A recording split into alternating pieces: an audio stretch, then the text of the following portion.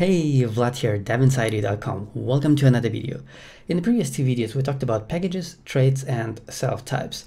And today we're gonna make a case study. We're gonna create a simple to-do app, but we're gonna engineer the shit out of it. The idea is to make it appear really gigantic so that you can see the clear benefits and the trade-offs of the cake pattern. I'm not really sure how fast we'll get there because this video might get really long, and in case it does, I might split it into two parts. The first part is going to be the entire application using packages, and in the second one we're going to use traits and thus make use of the cake pattern. Or, you know, if it gets really long, then I might split it into even more smaller videos.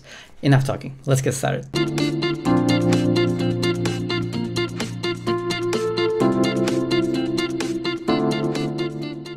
As always, we're in the Ubuntu virtual machine and we have Sublime on the left and the regular terminal on the right, which runs SBT, which runs our code every time we save the file. But this time we're actually going to ignore all of that. So we're going to create a completely new project from scratch. So I'm just going to right click over here. I'm going to say open containing folder. I'm going to go back to dev where we have the whole Scala playlist. I'm going to create an entire new folder. I'm going to call it to do, and I'm going to open it with Sublime. Can I do that here? I can. All right, awesome. So I can close this one now. I can close the old Sublime. I can take this Sublime, put it on the left. And in fact, we're also going to not use this regular terminal. Let me quit it.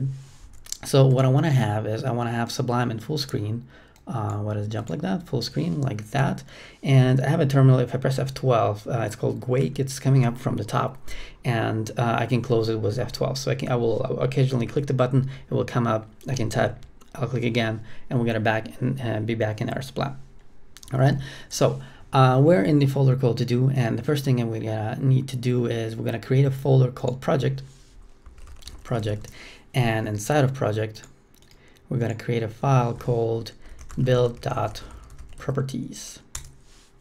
We did a similar thing in the past, but it's been kind of long since we did something like this. Since we played around with SBT, so I'm just gonna type it out everything. So over here we're gonna specify the version of SBT that we're using, because when you install SBT, you're actually not installing SBT. You're installing the SBT launcher, I believe it's called, and it actually downloads the SBT version that we need. So far we have always been used 0.13.6, even though right now there's a newer version out. But I don't want to switch things up. All right, so we're done with the build properties. The other one that we're going to create is the actual build file, build.sbt. You can call it however you want. It just has to have the ending of .sbt. All right. What is it doing? All right, there we go. So in our build file, we're going again. We're going to simulate an entirely, a really gigantic project. So as always, we're going to have a version. And the version is going to be 0.01, and we're going to specify the organization. I'm going to upload the whole thing to GitHub, and I'm going to leave the link down in the description. Tab inside you, right? Scala version in this build equals 2.12.4. I believe as of right now 2.12.6 is already out, but we don't need it. Triggered message in this build equals watched clear when triggered. In case you don't remember, what this one does is if we use continuous compilation, then it will clear the screen every time it triggers, right? Okay, so we're gonna have a multi-build. So we're gonna have actually 4 or 5, I don't really remember, projects inside of this SBT project. So SBT will manage 5 projects for us, and for this, we're going to define a few aliases to make it easier to jump between projects. So every time I type in root, I wanted to switch to the project called to do, which is our main project, right? The whole project is called to do, right? Because we're writing a to do app, and we're going to add another one, add command alias.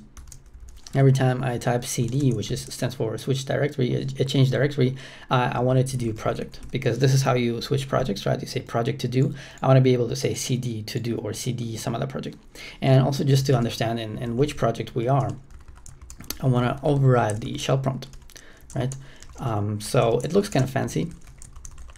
It's basically just a lambda.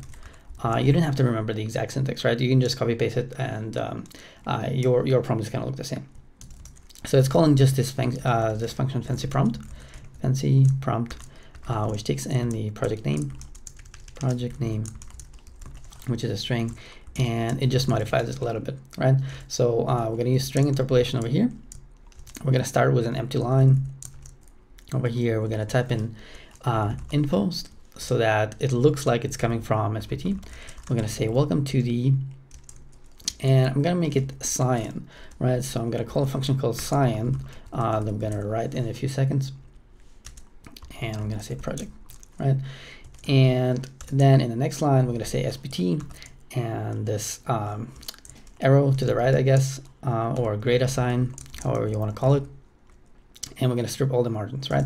So now we just want to implement the function called cyan. It takes in the project name as before with a string, just modifies the string a little bit. And we did something like this already in the past. We can't do console.cyan, I believe, because SPT defines its own file called console. It's an object called console, so we have to be more specific. We have to say scala.console.cyan. In fact, we're going to play a lot with colors today in this video. So we're going to be typing things like this all the time. All right. So, and we want to reset it. All right. So that should be fine now. So now let's define all our projects. The first one is going to be called entities. Entities are going to be simple data structures, right? So we're going to have the to-do data structure. And what I'm doing here is I'm using an architectural style called the clean architecture, at least my version of it, and we're going to have videos about that where you're going to see, why am I splitting it into exactly these sub projects.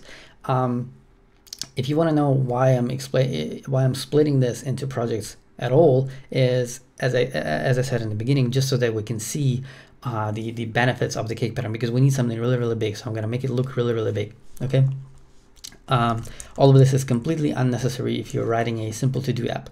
And also I want to, we're going to have layers of subprojects. So I'm going to call them in such a way so that Sublime orders them the way I want to, right? So I'm going to call the directories, I'm going to call it one-entities instead of just entities, so that, when I'm finished with my layer, so that they're going to be here and here and here and here, so that they have the exact order as I want them, right? And we just need to add the settings for the shell prompt, right, like this. And over here, then comes in, and it's basically exactly the same thing, right? So I can copy it from here. I don't know of a way to let it propagate to all the subprojects. So in every subproject, we're going to have to do this, right? So now I'm just going to copy that, right? And I'm going to leave it copied so that I can paste it multiple times. Whoops, I'm sorry for that. All right, so move it like this. Okay, so this is going to be the core of our application, right? So we're just going to call it core. And the file, the folder is going to be called application-core. Just so that it's even, a bit more clear, right? So let me go down, paste it again. Why does it paste it like this? Okay, there we go. That's better. All right. So the next one is going to be persistence. Is how we're going to store the to-dos. Persistence, right? And I'm going to call it, we're just going to store it in memory, right? So I'm going to call it persistence in memory, right? And this is going to be on the layer 3. Right, so let's go down. We're gonna have another thing on the layer 3, like this. All right, this time I did it right. It's going to be delivery, like this. In fact, let me actually swap them, like this. Right. So it's going to be also on the layer 3, and it's going to be called delivery -terminal, right? Because we're going to interact with our application through the terminal, and we're going to save everything just in memory. So every time we restart the application, it will forget all of our changes. Okay, and the last one is going to be the dependency injection, basically, right? So it's going to be called main, and this is on the layer 4, main, like this.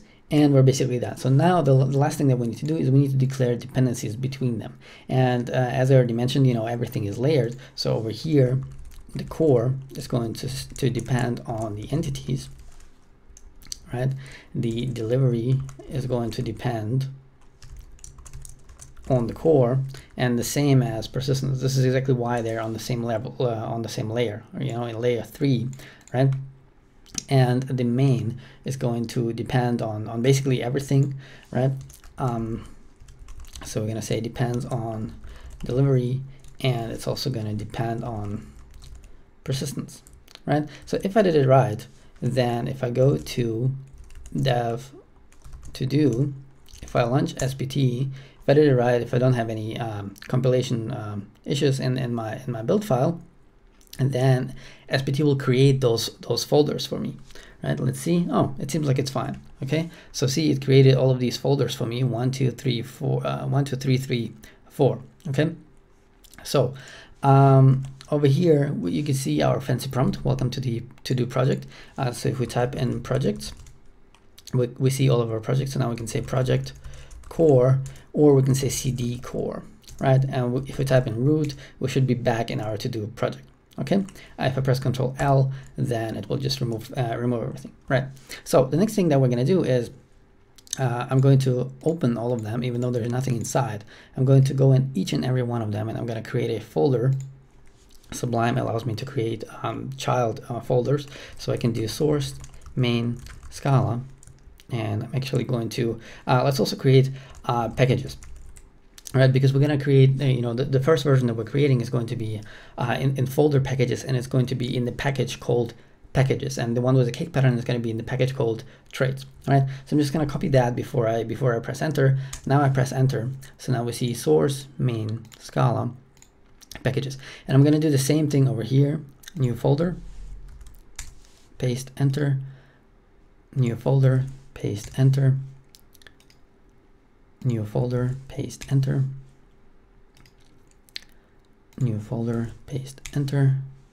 And that was the last one, right? So if I open all of them, right, like this, like this, like this, like this, there we go.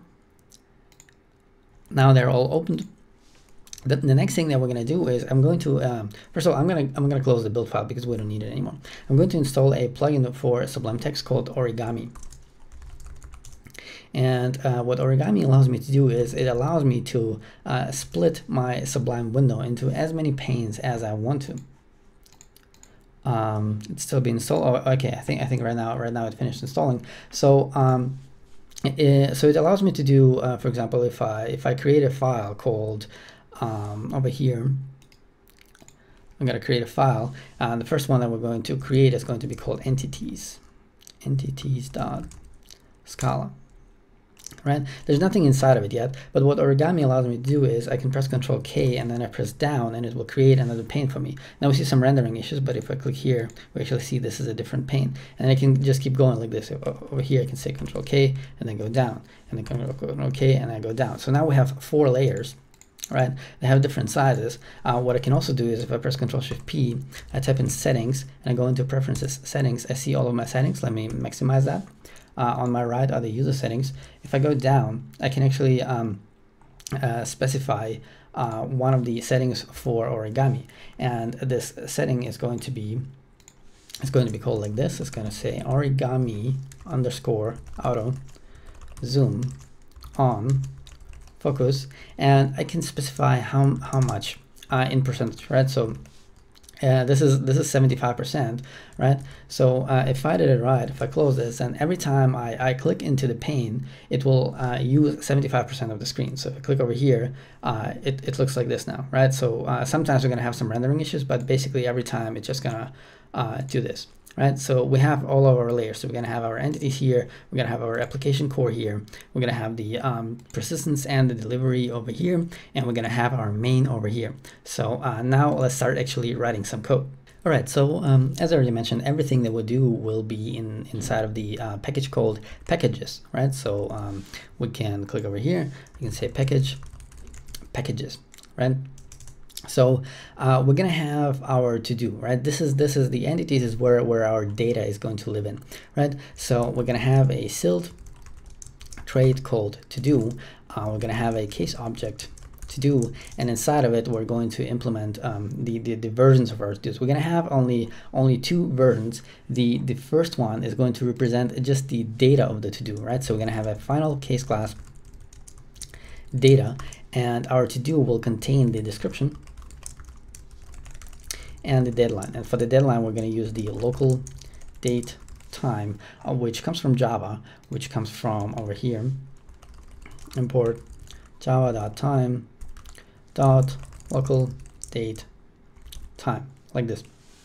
So we're gonna have the data and we're gonna have the actual to do, right? So the actual to do is going to be data with the ID, right? So the persistence layer will, once we save it to the, our in-memory database, is gonna assign an ID to it. So we're gonna have a final case class. I'm gonna call it existing, right? And we're gonna have an ID, which is going to be a string.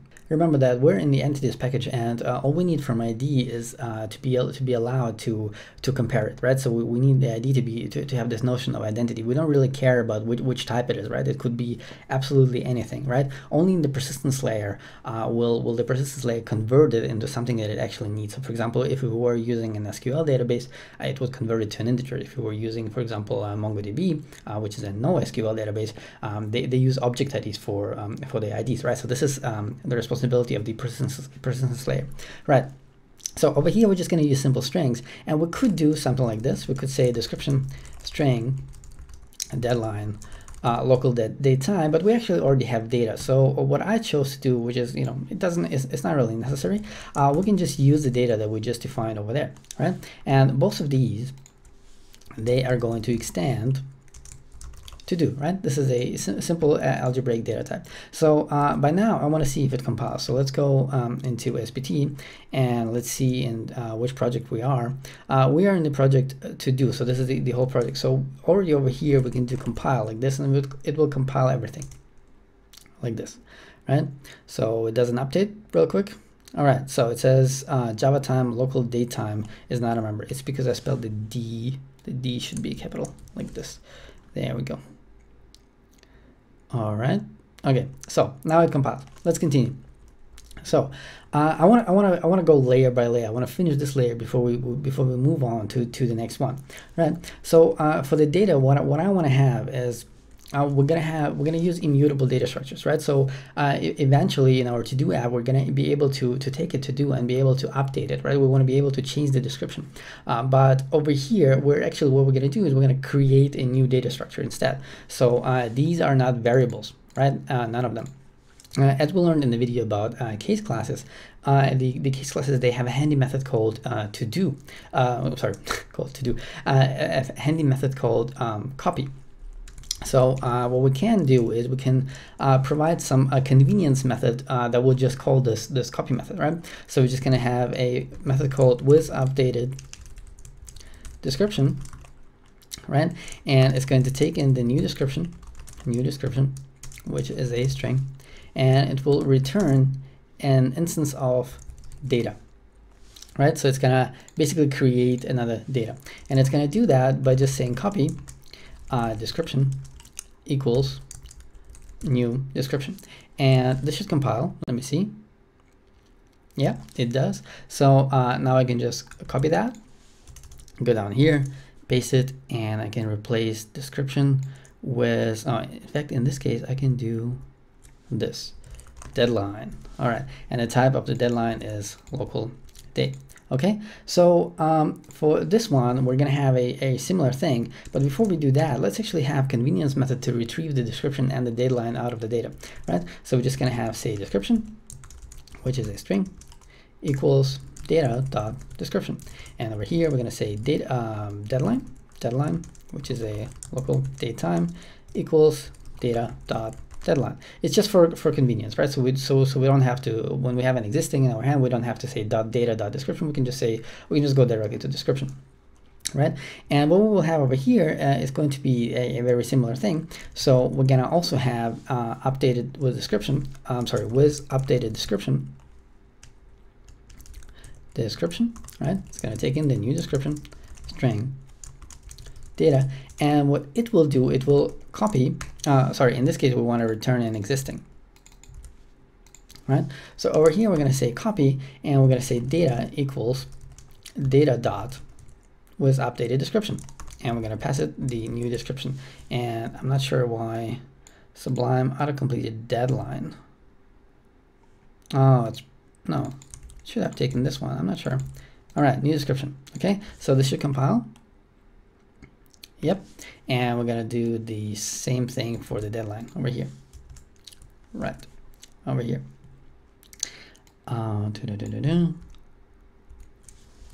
Deadline, come on, new deadline.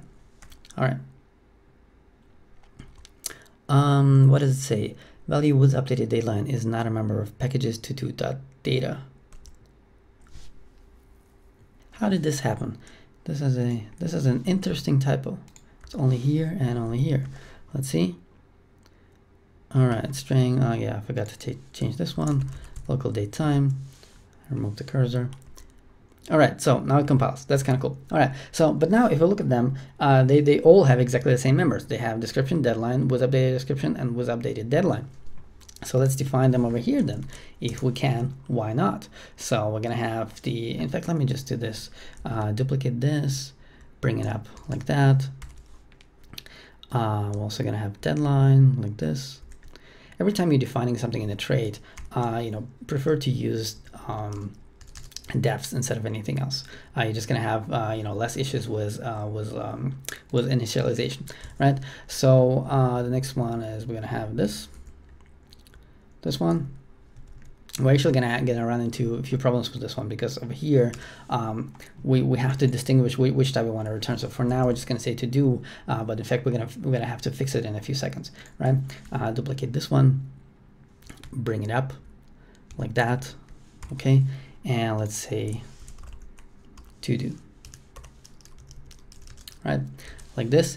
Let me save that, and now over here every time we say def, we don't have to do this, but I prefer to say override so that I can clearly see what I'm overriding and what I'm not overriding. All right, so if you try to compile this, it's actually not going to compile because over here we're returning the to do, and over here we're returning data, and over here we're returning existing. I'm actually not sure. Oh no, it actually does compile. The thing is that later in the code, whenever we're going to have a to do in our hands, and if we don't know at this point if it's actually data or if it's existing, then we're going to lose a little bit of convenience. And I was actually having a hard time deciding if I should include this in this video or not, because what I'm going to do next is going to be something really, really advanced, and we haven't talked about it yet. Then I had to remember a friend of mine, when I was in university, when I was doing my bachelor's, it was actually one of the first semesters, and I had to make a presentation. And we had a guy there who already, he was already also in his first semester. In fact, no, I believe I was in the second semester, and he was below me, but he already had like 5 years of experience. So I asked him for help. And then he was showing me some code, and I was like not understanding it like whatsoever. And I told him that, hey, like if I don't understand it and I'm making this presentation, like how are they gonna understand it?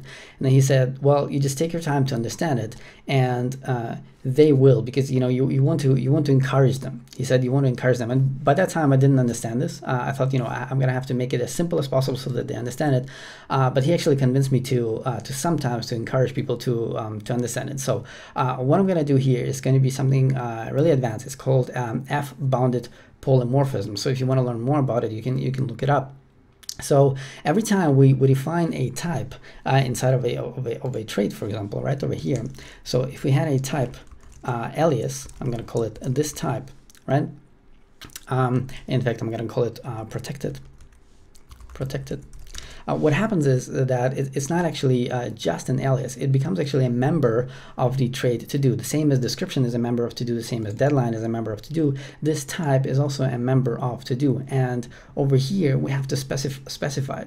So in this case, it's not going to be just a type. We're also going to put a constraint on this type. We're going to say, okay, this type has to be a subtype of to do. And this sort of looks like an infinite loop. This is what the F-bounded polymorphism is all about. If this is like too far for you, just bear with me for a second. You don't need to understand it completely.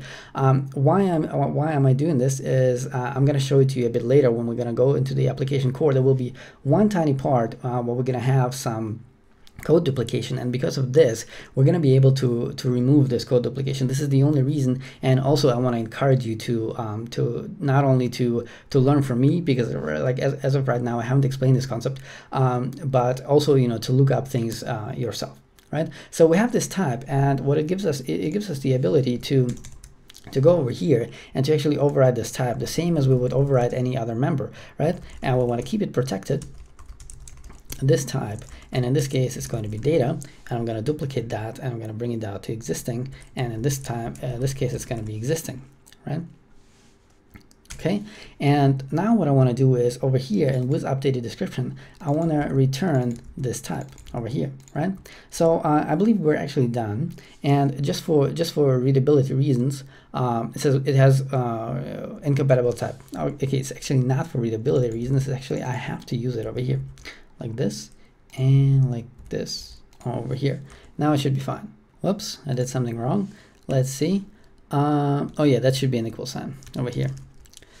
Because I'm just overriding it like any other member, right? So I'm just gonna say equals data equals existing, and now it should be fine. All right, let's take a look at this whole thing. Okay, so we have a trait to do. It has 4 regular simple members, description, deadline, and with updated description and with updated deadline. These two, they create another instance of the data structure that we're currently on. So if we're doing it on data, then it will get data, not just to do, we'll get data. It will be more specific.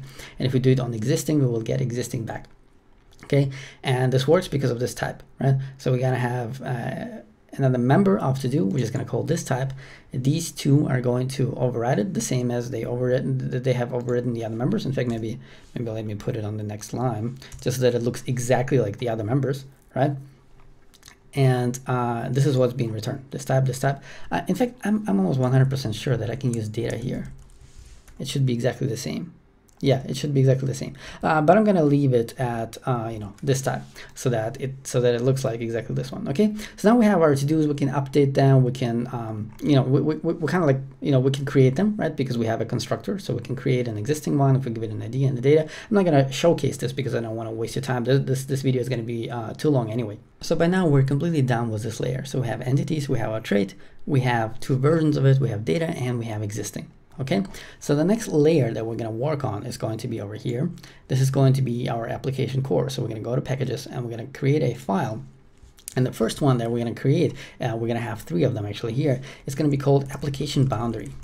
Which is going to be a simple trait that describes all the methods that we can call on our application core, right? So everything is going to be in packages, right? I'm going to have a trait called application boundary, right? This has nothing to do with the cake pattern yet, nothing to do with self-type. This is like a regular trait, and we're going to use it for regular purposes. So a to-do app is a regular CRUD app. CRUD stands for create, read, update, and delete. So we're going to have our create methods over here. I'm going to use a comment.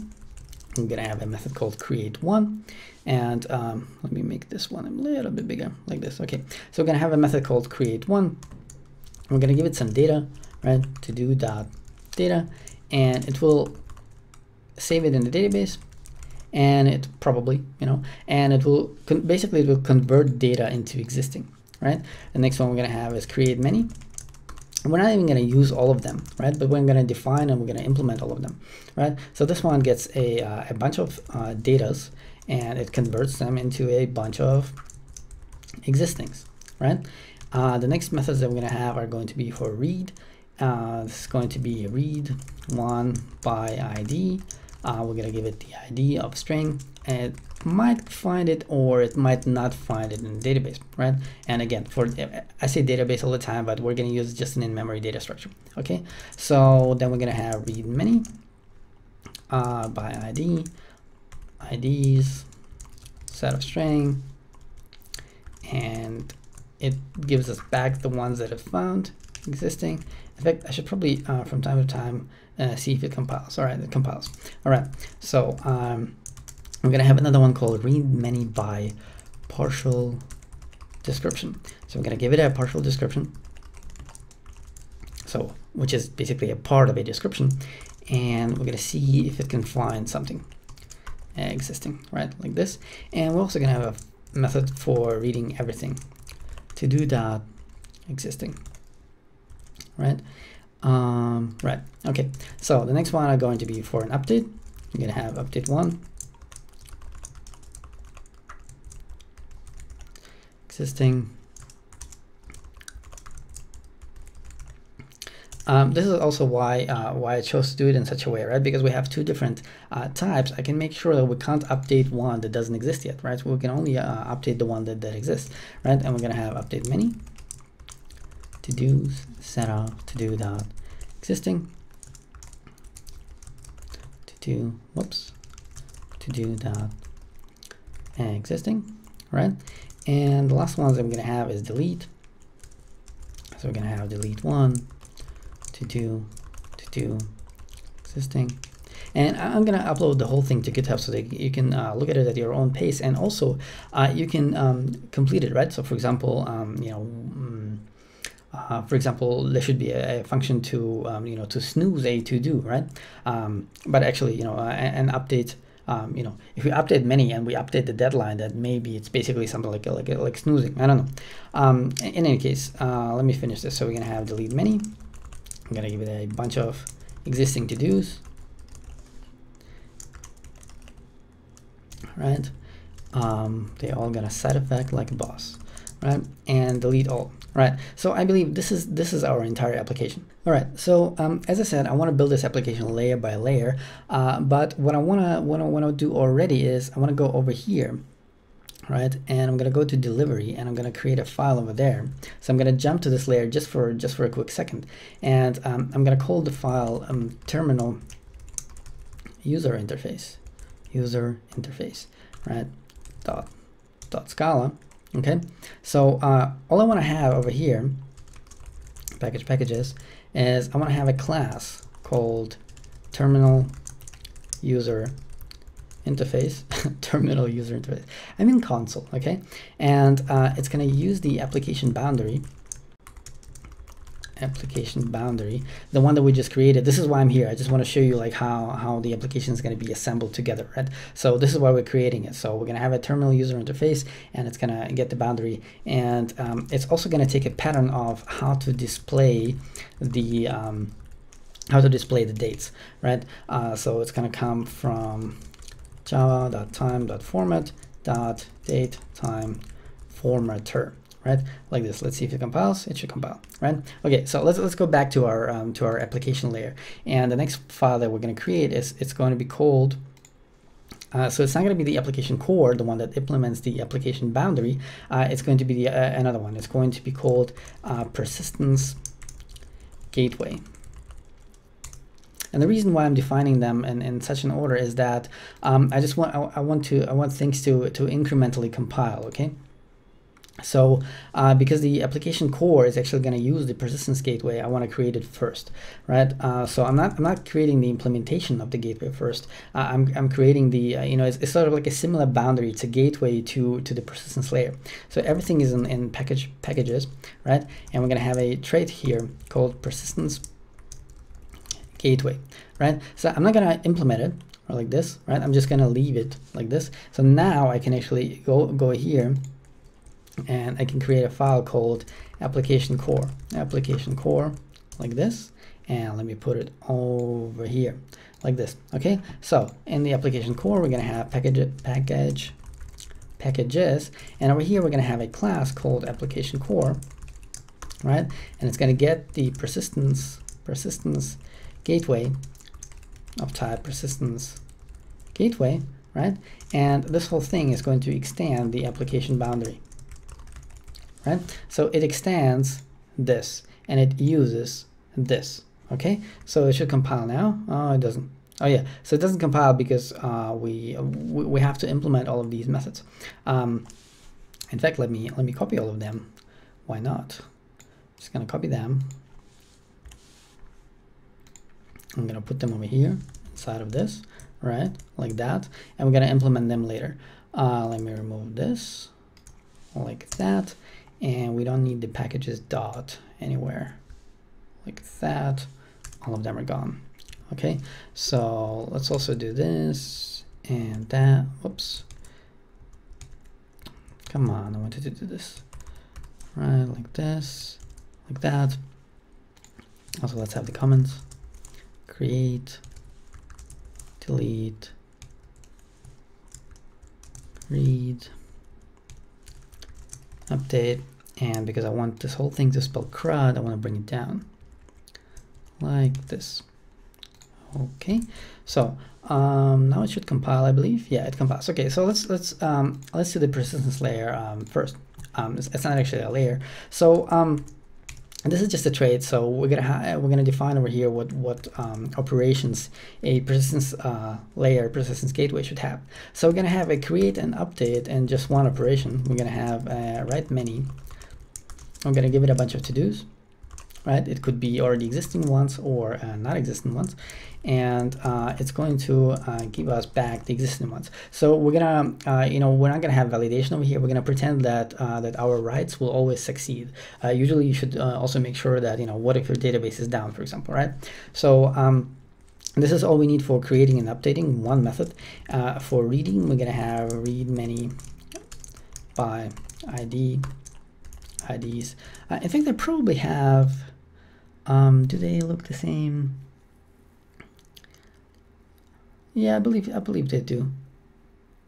Okay, so we can take these three, right? And the persistence layer is gonna have them as well, right? Like this: read all, read many by ID, read many by partial description. We don't need to read one because we can use read all for that, right? Like this. But in your application, if you're writing for it for yourself, you can define it a little bit differently. Okay, and the last ones are deletions. Okay, so delete many to-dos, set off to-do dot existing, return the unit, and we're gonna have delete all, return the unit. All right, so that compiles now. Cool. Okay, so now what we can do is we can implement the application core, a completely functional application core, even though we don't have the implementation of the database. Okay, so let's start with create one. So create one, why does it sort it like this? One many, yeah, one many. I want them to be, whoops, sorry, I want them to be sorted in exactly the same one. So we have create one, create many, one many by ID, and then partial. I am really not sure why when I copy pasted them from the console, why it changed all the order, because I want to be able to click back and forth and it shouldn't change, right? One many all, one many all.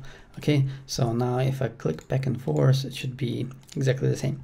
All right, so this one is still question marks. Okay, so let's create one, and because it's a side-effecting method, I'm always gonna try to to show it as much as possible, which is why I'm using the curly braces, even though I already know that this function is gonna have only one statement, right? So create one is just gonna call create many, and it will just convert this to do into a set so that it compiles, right?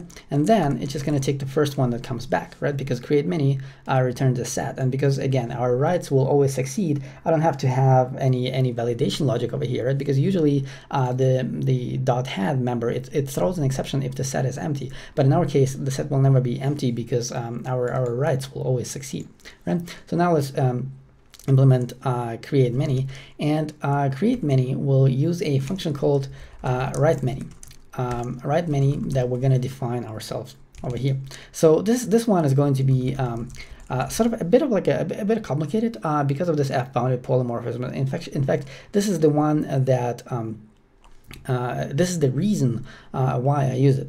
So it's going to look like this. It's going to say write many, right? It's going to get some to-dos, right? Set off to do, right? Any kind of to do. We're gonna change the signature a bit later, right? And it will produce the existing ones, right? So the idea is that you can give it an existing one and it will update it, and if you give it just data, then it will create it, right? So what it will do is it will go to the persistence gateway finally, right, to this one. This is why it's here, persistence gateway, and it will call the write many function, right? If you go to the persistence layer, it's going to call this function, which is the only way to write anything into the database, right? So it's going to call write many, and write many as its argument gets a bunch of to-dos, right? But I'm going to use curly braces to pass it this one argument because what I want to hear is what I want to do here. So this is a CRUD application, which means that in the application layer there's actually not that much logic. Usually the logic would be, does it already exist, or you know, is something valid, you know, like for example, is the deadline in the past, for example, things like this. So at least over here, I'm going to make sure that the description is trimmed, right? So trimmed means that there are no spaces in the beginning and in the end of it, right? So what I'm going to do is I'm going to map through all of the to-dos, and every time I have a to-do in my hand over here, right, I want to say to-do dot with updated description, right? So I want to update the description long before it reaches the persistence layer with whatever the description currently is. So whatever our users you know, typed in, right? Trimmed, right? So trim, this is a method that you can call on string, and it will just remove the white spaces in the beginning and in the end. Let's see if it compiles, because it might not. Yeah, it might not. So the thing is that it says type mismatch. So it found a set of data, right? But it required to-dos, right? So the thing is that over here with updated description, it returns, you know, only one of them, right? So it returns either the data or the existing ones, and in this case, it doesn't know which one it will be. So this whole thing is a set, and the set is invariant, and we're going to talk about this in depth in some other videos. But basically, what we need to do is we need to pass in over here not just a to-do, but we need to know exactly which to-do it is. So what we're going to have over here is going to be a constraint. We're going to say, okay, this is for some type that extends to-do, right? And we're going to have a set of t instead, right? So over here now we know exactly which one it is, right? And this should compile now. In a second, we're going to implement the update many function, and you will see that the code for it would look exactly the same. And because I didn't want to have this duplication, in fact, I struggled. Should I just keep this duplication, or should I remove it but use a very advanced concept? And I decided to use the advanced concept, as I already mentioned, right? Because we did it, we will not have this duplication, but we're going to get there in just a few seconds. Okay, so let's just continue. Let's do the read one, or in fact, you know, let's actually go do it now. Let's do the update one. So the update one is going to look pretty much exactly the same as create one. In fact, I can copy paste it, right? But instead of calling create many, obviously it's going to call update many, right? This one, okay? And update many is going to look exactly the same as create many. Right, so it's just going to say write many to-dos, right, like this. And this is why I have this advanced thing, so that I don't have to write this code twice. This is the only reason why we need it. If you don't want to have it, if you just want to remove this complexity, feel free to do so, and then you will have a teeny tiny bit of code duplication. Okay, all right. So let's do the read one by ID. Which is going to do, they're all going to look very, very similar, right? So it's going to say read many by ID, right? It's going to convert the ID into a set, and then it's just going to do, instead of had, it's going to say had option, right? Because we need to produce an option. So this is the a function that is implemented on the set. And I know that we also didn't have videos about collections yet, but I'm sort of introducing you slowly to them, right? So had option is just yet another function on sets and on in fact on all other collections, right? So that compiles.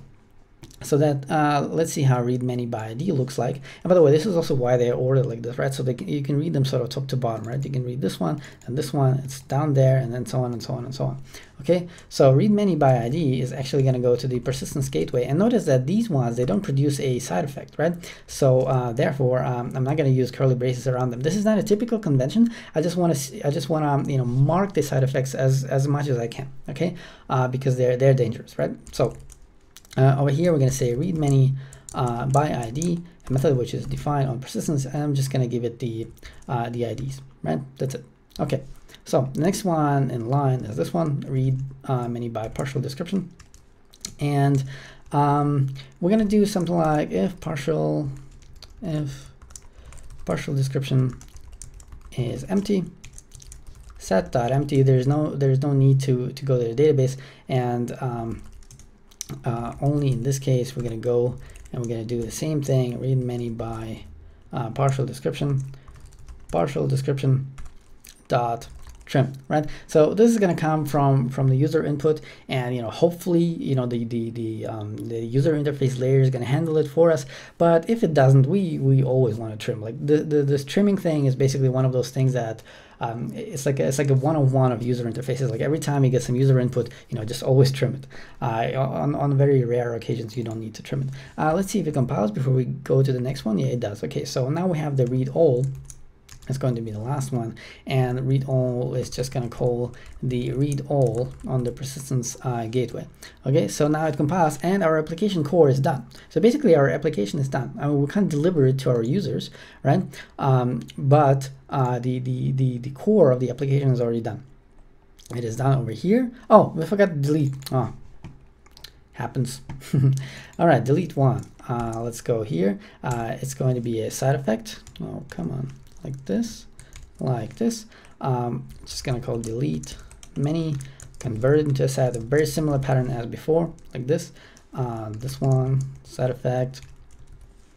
All right, I'm gonna say persistence gateway, delete many. I'm gonna give it the to-dos, and then we're gonna have the delete all.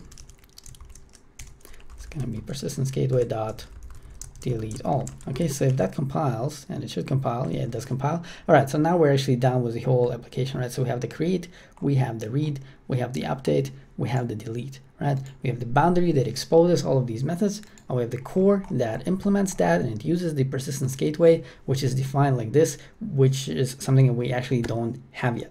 Let's actually implement it now because we're done with this layer anyway. So let's go. In fact, I want to open all of them so that you always see them. All right, like this. There we go. So let's create a file over here. In fact, let me click here first. Okay, so let's create a file over here. I'm going to call it in-memory persistence gateway.scala. All right, so it's going to look as always packages, and packages, right? Like this. Okay, so this can be a class, but in this case it doesn't have any parameters, so it's going to be an object instead. So we're going to say in-memory persistence gateway, and it will extend the persistence gateway, right? This one over here, right? So, and now it's not going to compile, right? Because it's going to say, hey, it doesn't implement a bunch of these methods, but I don't want to copy paste them from here. I actually want to copy paste them from here because I don't want the order to be ruined yet again. So I'm going to go here.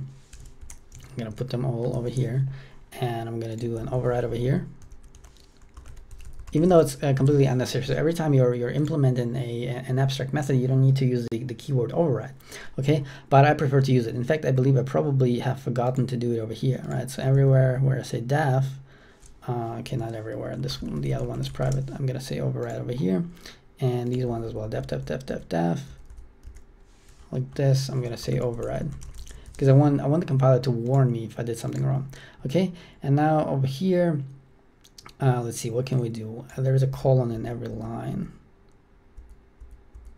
Okay, let's go to the end of the line and just say equals. It's not implemented yet, like this. All right, okay, so forgot the equal sign. Did I forget the equal sign? What's wrong? Only traits and abstract classes can have declared but undefined members. So this is usually a sign that an equals sign is forgotten, but I didn't forget it. There's the equal sign over there everywhere.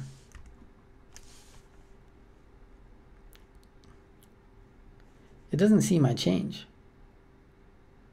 Oh my god, I'm so silly. I added them to the wrong one. I added them over here. I should have done it in the implementation. Man. Okay, so I wanted to do it over here. Mark all the colons, right?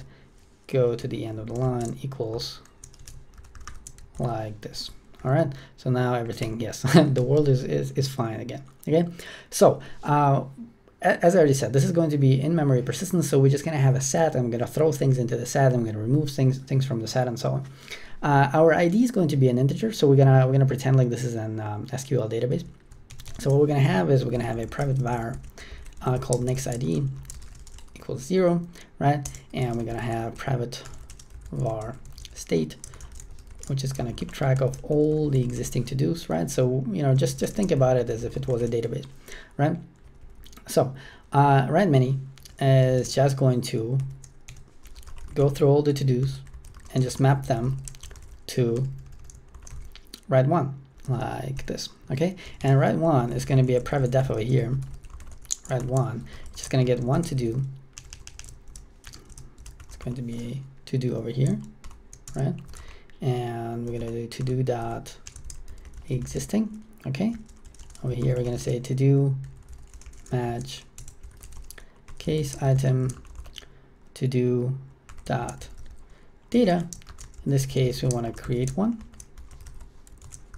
and if this is already an existing to do, then we want to update one with an item like this, okay? And these are going to be defined here. Provide private def create one to do dot data. Once it's written, it's going to convert it into an existing one, and we're going to say over here created equals to do dot existing. So we're creating a new object, right? And the information that it will have, we're going to come from here. So it needs to be an ID, right? Our IDs are integers, but our entity specify that the ID over here, that it's a string, okay? So we need to convert it into a string, and the data is going to come from the to do, right? From like this, right? So we're passing in data. We're going to assign an ID to it, which is something that the persistence layer should do. We're going to create this object, put it into a variable called created, and now we're going to add it to the state. I'm going to say state equals state plus created, and next ID is going to be next ID plus 1, and we could also use the plus equals syntax, but I'm gonna do this just because I know how the update one method is gonna look like. Okay, let's do it over here. Update one, it's gonna take in a to do, so this has to be already an existing to do. Existing equals state equals. So what we want to have here is we want to remove it from the set first, right? So we're gonna filter not is gonna remove it. It's gonna remove the one that has exactly the same ID, and this is going to be the set was this to do removed, and to this set we're going to add this existing one, right? So this is basically an update. So we're going to remove it and add it again, and we're going to assign the whole thing to the state. And this is why I didn't use the plus equals syntax over here, so that you can see the similarity, right? And we're just going to return it, right? So we're just going to, it's literally just, just updates it by remove it first, adding it again, changing the entire state, and now we're just going to return the entire to do, right? Let's see if it compiles. It should. All right, it doesn't. 20 value data is not a member of packages to do dot data. Oh yeah, of course it's not, because I just called it to do, but it basically this already is data, right? So we can just use to do here, or we could actually rename it to data so that we're not confused. I just kept using to do everywhere here. It doesn't matter which one we have, existing or to do, so that just so that the code looks kind of similar. But now in fact I ran into it myself. Okay, and next ID spelled with a capital I. Yes. All of them spelled with a capital I, like this. All right, and we have found unit required existing on 26. Let's see over here. Why are we not returning this one? We should return this one, like that. All right, so similar to update one, we create it, we return it. We update it, we return it. Okay. All right, so let's see what's left. So we have write many, we have write one, we have updated one. All right, so the reads are not implemented and the deletes are not implemented yet. All right, so let's start with the reads. So again, we didn't have a video about collections yet, but basically you learn about a few members on collections. So there's one called filter, because actually we're not going to need the filter over here. Read all is just going to return the entire state. Read all is going to return the entire state. Okay, read many by ID. This is the one that is going to need the filter, right? So we're going to take this state and we're going to only return the ones where the IDs contains the ID of that to do, right? So we basically filter out the to dos that are in this set of IDs that are being requested, right? So the user gives us a bunch of IDs, we filter the ones that are in this list, right? Okay, and let's see if it compiles. Yep, it does. All right, so now we have this one. We're gonna do a similar trick. We're gonna say state filter. We're gonna say description. We're gonna convert the description to lowercase. We're gonna ask it if it contains partial description to lowercase, like that. And the application core is gonna make sure that this partial description is trimmed. I believe it should. Yeah, over here. And the user interface layer is gonna make sure yet again, right? So we're just adding more safety. Okay, so but you probably shouldn't do it here, right? Because if you do it here, then there is a chance that you might forget it in the application core, you might forget it in your delivery layer, and then you might run into some weird issues. Like why should the persistence layer make sure that something that a business logic is specifying is defined? Any case, too much talking. Let's define the delete many. So the delete many is gonna look like this: state equals.